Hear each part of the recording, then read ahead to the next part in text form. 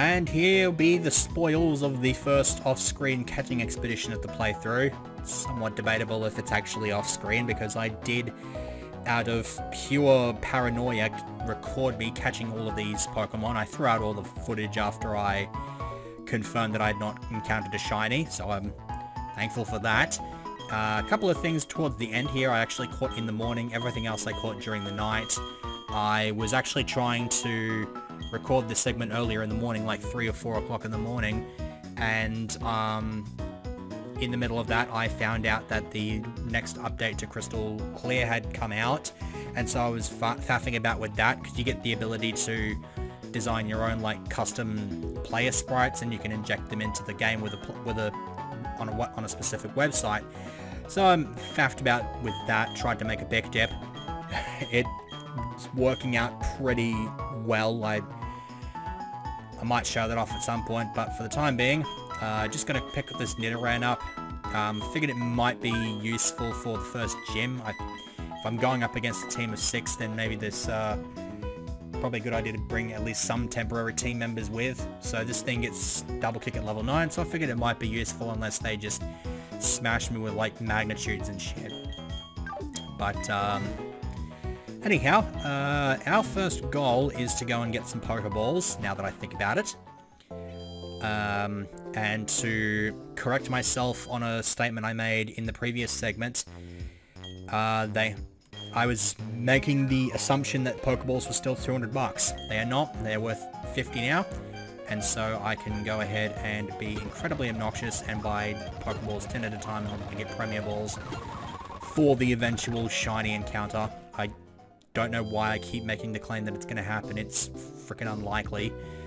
Especially since I opted against getting the version that had the 1 in 512 shiny rate. I have instead opted to just stick with the usual old 8,192 to 1 rate. Just because I feel like it's a bit... 1 in 512 is a bit too cheap. Makes them feel a bit too cheap for me. So, starting off here with the Poke Radar, because every route has at least one Pokemon that you can encounter with the radar, and once again, I have forgotten to heal. I did this with the previous attempt. I think this is like my 7th attempt recording this segment, just for numerous reasons, including my failure to commentate well. I guess the cobwebs are still sort of floating around the joint. And, that Bidoof stopped me one pace short from where I wanted to be, so that's obnoxious. That's why the repels are here. I didn't want to have to use them, but, eh. Let's see how this works out. I'm not entirely sure, like, what kind of, like, rustling grass patch I'm meant to walk into to have myself a shot at finding this, radar exclusive mon. It apparently is a 22% encounter rate, which I'm gonna go ahead and call bullshit on, because I did once succeed in encountering the thing, but only after I'd blown through all 10 of my repels. I'd like to avoid that, because there are a couple of other areas that I want to grab Poke Radar exclusive mons from, so... what I'm going to do now, since I've shown off the basis of the Poke Radar, there's a different sort of rustling grass here, which gives me a chance of getting the Pokemon I want, and it still did not yield the correct thing. You can, through very convoluted techniques, rack up a chain of consecutive encounters to the point where it gives you quite a significant tilt at encountering a shiny. And there's actually a very specific variety of rustling grass here that actually sparkles. And if you walk into that, then you're guaranteed a shiny. So that's pretty cool. I've never been able to get that far. I am absolute garbage when it comes to radar chaining shinies, so that's probably not going to be something I show off in the playthrough. But for the time being, I believe I'm about done with this rambling, and I am going to... Let's first do that, just to get rid of the glitchiness, and I will cut back once I have encountered the thing I want to encounter here. Well, there you go. last time I came across one of these, it ended up taking up all 10 of my repels. Here, I think it only took up 5. But there are still two more Pokemon that I have to find through this method. I'll find them off screen though, just because I've already shown off the whole shtick with use a radar and find something that you normally can't encounter in the wild otherwise. So, here we have Doduo. It might be a bit obnoxious to catch. I kind of consider it obnoxious to catch, even if it breaks out of a single ball, but that's just because it's early in the piece. And so now that is out of the way, let me go ahead and drop this stupid thing in the PC. No, whatever, I'll sort that out once I'm done recording this segment. Okay, you holding anything? No, you're not. So now comes the point where I pretty much have to bait and switch here. Baiting and switching is probably not the best idea for me right now. Geez, this is actually a pretty decent moveset. Can I knock this thing out? No, I can't. That's quite annoying. Probably should have grinded my team up, but I guess I'm just gonna have to bait and switch. This seems a lot more obnoxious in the beginning than most playthroughs I've done in the past. Can't say I'm a huge fan of this idea, but whatever. Anyhow, first regular trainer of the game has level 7s, which makes me wonder if baiting and switching is really a good idea here, considering they get a free hit with my Piplup here. But, I guess against a Bidoof, it's not like the biggest deal. Now, provided I can get some flinch hacks going here, I should be able to kick this thing up. Oh, no. It is growled and defense curled enough for me to want to switch the hell out and divvy up the experience even further. To the point where I'm pretty sure Piplup was the only Pokemon that gained a level off of that Bidoof. So that's rather stupid. Can this thing please just kill something? Oh, God. Okay. It spammed the crap out of Howl, which could have ended horribly, but then it decided not to actually take advantage of the +3 attack there. I hope this doesn't get too repetitive, this whole just going back to heal after just about every battle. The speeding up should hopefully, like, alleviate that a bit, but who the hell knows how this is going to go down. Ugh. Okay, bail the fuck out of there.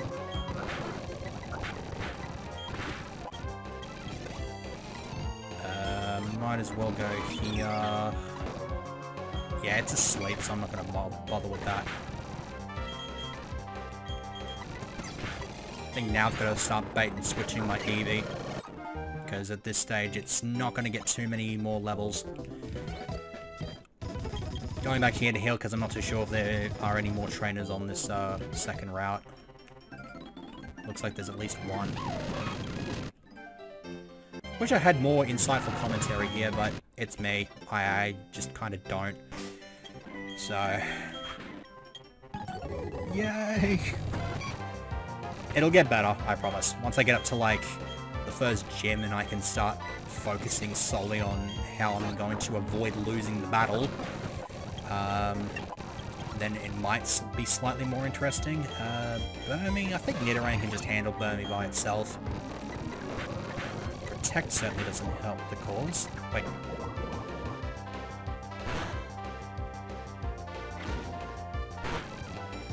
How is... Oh, because Burmy's a pure bug. Nah, okay. I thought Burmy was, bug grass, but no, that's, Worm Adam's typing. It doesn't get that, and even then it doesn't get that typing unless it's using the plant cloak. Come on. Hit. Hit. Kick its ass. Kick its ass. You son of a bitch. It frickin' two-shotted me from, like, sweet bugger all HP.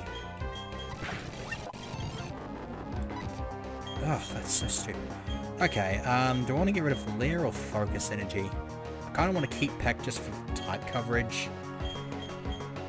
I'll go Leer.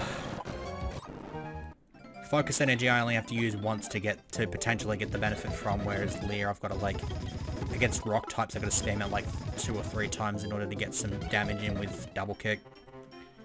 What's this Nidorann's nature? Naughty. Okay, that's not too bad. Plus attack is always nice to have, especially with the whole double kick shtick going on.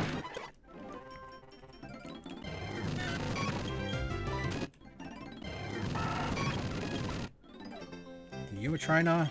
No, you are not. Thank you for telling me shit that I already know. I believe that's the second potion I picked up. I actually got one off of the Zigzag when I caught it. Oh, hello. Well, yeah, that's 4 on me, but there's still, like, another freaking half a box full in the PC. Where are you taking me? Hi. Yeah. I forgot this guy was in this game. This is actually his debut appearance. Mr. frickin' David Tennant. Fucking eccentric detective from some other bloody foreign country. What do you call it? It's Looker. Yeah. And by looker, I don't mean somebody who looks, I mean... I think it is firmly established that looker is actually meant to describe his actual looks and not, you know, someone who looks around, although as a detective he probably does do a lot of looking around, so looker's just a perfect name for him. It's actually, it's probably better than the Japanese name, I don't know. The Japanese name is Handsome, which again alludes to his looks. Nah.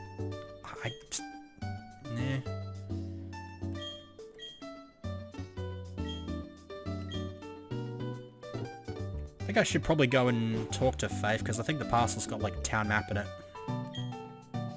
Oh, wait. Sweet. Now, what is this? Scope lens. Scope lens, I think, increases crit rate. Which I will totally just give to Nidoran. And then grab whatever it is that Zigzagoon's got. Antidote. It's not like that's a huge achievement. Oh yeah. This guy just gives you the Pokétch instead of putting you through the challenge, which is nice. Makes me wonder if the clowns are even around still. Doesn't look like they are. So, why are you in front of this building? Okay. Normally you'd have immediate access to that place, but now I guess you don't. Is this the GTS? No, this is the Pokétch company. The GTS is somewhere. I think it's in this city. Wait, no, it's over here, isn't it? Yeah, this place. Oh, very, very good. Very, discriminatory there. Yeah, I know a lot about Pokemon, thanks. Isn't there, like, some battles I can do here? You throw a save. Okay.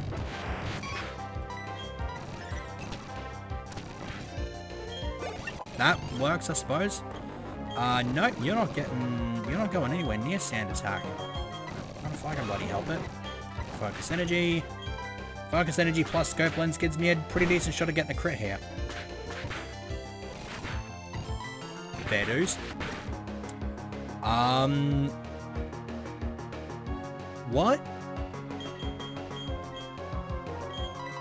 I like paid absolutely no attention to that. Did that Psyduck just somehow tank that second double kick and just kill me? If I had a revive, I would totally just completely waste it on Nidoran just so Nidoran could kick its ass again. That was kind of bullshit. Do you have something? Okay, you seem to have something. I was about to say Bite will do the trick, but it's part fairy. Yeah, don't think I actually brought that up at all in this playthrough so far, but the fairy type is actually a thing in this game. There's also a number of moves that I can talk about as well. Some older generation moves got replaced with some newer generation ones. Let me have a look at this thing. I've got my laptop chilling out next to me here. Come off it. Come off it! Why do these little shits have potions, and why are they smart enough to use said potions? Yeah, that's kind of bullshit. What do you have something to give? Oh. Okay. I guess I'll just keep this egg on me. Yeah, I think everything's had its egg cycle reduced a significant amount, so I should probably just walk left and right here until this thing hatches. Get out of my way. Stupid, inconsiderate arsehole. Alright, what is it? Togepi. Yeah, sounds about right. Not going to be using Togepi. I have used it at least twice before, so I'm going to go ahead and put that fucking thing away. Is that pure fairy? Yeah, it got Serene Grace as well, which is always nice. Okay. How long am I in this? 17 minutes, okay. So I guess now is about as good a time as any to talk about the replacement moves. If you are hoping to use, like, Latios or Latias, I think those are, like, maybe post-game only, I'm not too sure, I haven't checked out the legendary locations list yet. But if you're planning on using those,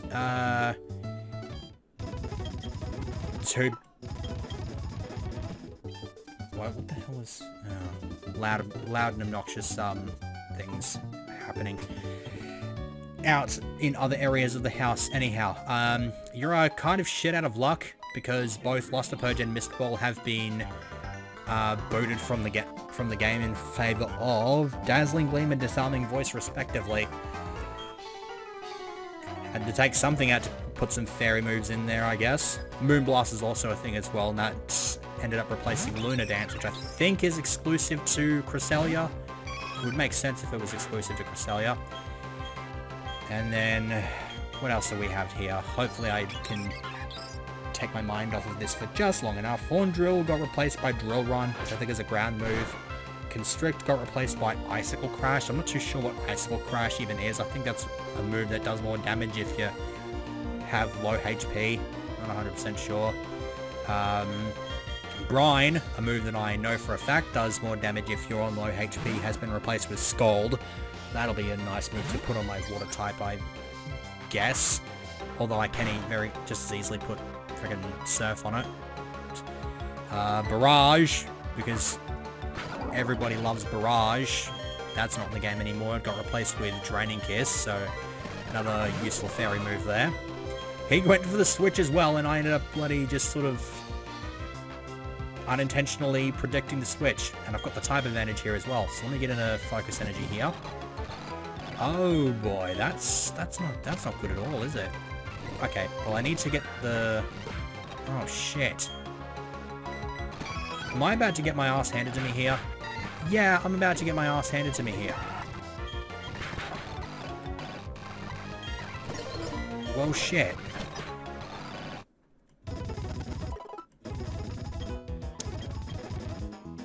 You're actually gonna frickin' give me pointers on how to be a good trainer. Dude, that motherfucker cursed its way to a win. I literally had nothing to deal with that. That was pretty shit. Okay. Moving on. Bride replaced by Draining Kiss, by Skull, blah, blah, blah. Sandtomb got replaced with Bulldoze. Submission got replaced by Play Rough. Twister got replaced by Hurricane. Volt Tackle, that's gone as well. That got replaced with Wild Charge. So, there you go. Okay. So, that battle was extremely disappointing. I was not expecting to get Curse Swept right there. So, I guess I could go and explore the rest of this place. I'm not too sure if I can... How much longer I have to go until I find at least the Old Rod. Let's see if I can find the damn thing. Old Rod. Old Rod. Where is it? Route 218. What the hell's Route 218?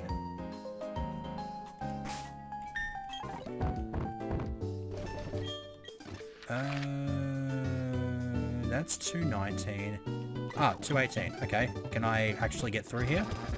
Yes, I can. Oh, hang on. Do you give me the rod? Cool. And just gives me dive balls. Okay. I'm not using dive balls. I'm going to use regular Pokeballs, because screw using anything that's actually good at catching stuff. Alright. Not that I expect much out of this old rod, but we'll give this a bit of a shot.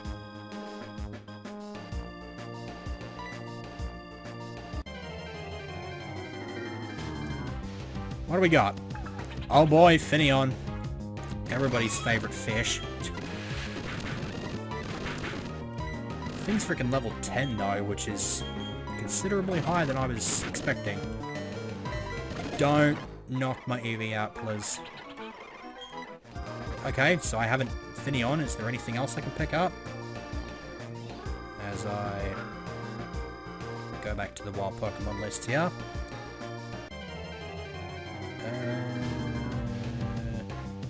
Well, yeah, there's Magikarp, of course. Can't say that was unexpected. Oh, good, and the Magikarp learned to tackle earlier, and so it just knocked Eevee out anyway. Obnoxious deck. Cool. Alright, so we have got ourselves a fish. Can we maybe find out? Okay, whatever. 218. Alright, what the hell's this? Old Rod, Finneon, Magikarp, Staryu. Okay, that's pretty cool, I guess. I'm not going to use it since I used it in Fire Red Omega, but that's something interesting, I guess. Okay, yeah, I'm not too sure if I can go any... How far up north can I go? I can at least enter the route. Let's see if there's anything worth picking up in here. Perhaps something that is not called Magikarp?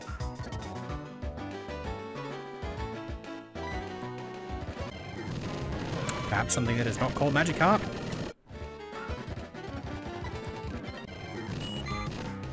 Goldeen is okay, I suppose.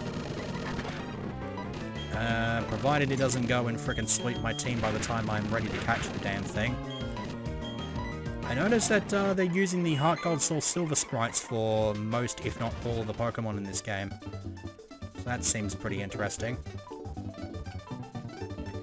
Okay, so that was a bit of a boring old way to add some padding to the segments. I don't know why I did that. I probably could have done that off screen, but I'm going to do some grinding. I'm going to catch some more stuff off screen, and then we're going to start next segment with kicking Fafe'd's ass. And, yeah. If I go in far enough, I might knock over the first gym leader, so we'll see what happens.